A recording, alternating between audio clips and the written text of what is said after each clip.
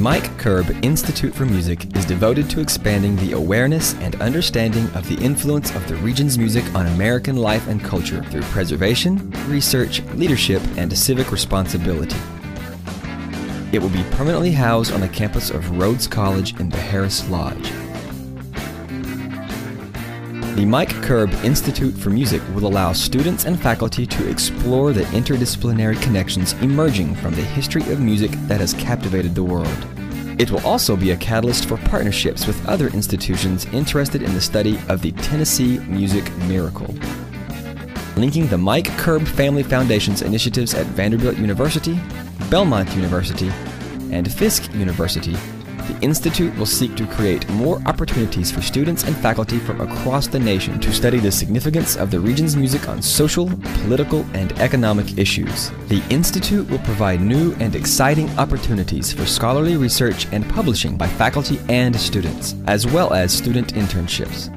Further, Rhodes College will seek to align the purposes of the Institute with other programs such as the Rhodes Institute for Regional Studies and the Crossroads to Freedom Digital Archive that focuses on the civil rights movement in Memphis. The Mike Curb Institute for Music will achieve its purpose through programs that focus on preservation, research, leadership, and civic responsibility.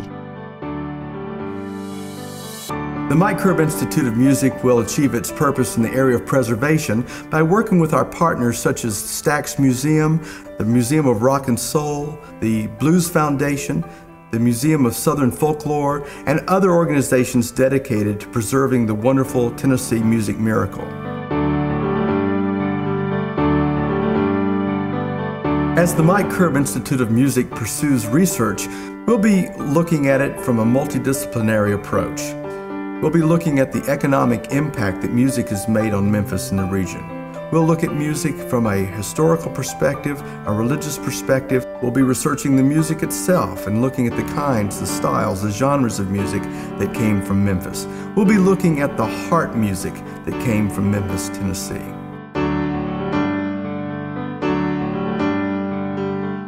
The Mike Curb Institute of Music at Rhodes College will achieve its mission in the area of preparing tomorrow's leadership as we partner with the Curb Center at Vanderbilt University and Fisk University and other initiatives that come from the Curb Foundation.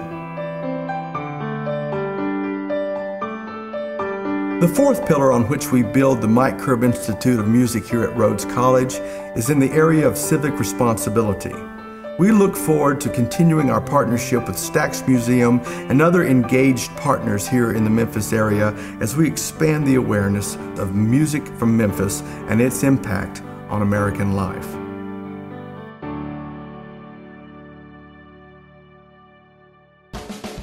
I think it's unbelievable.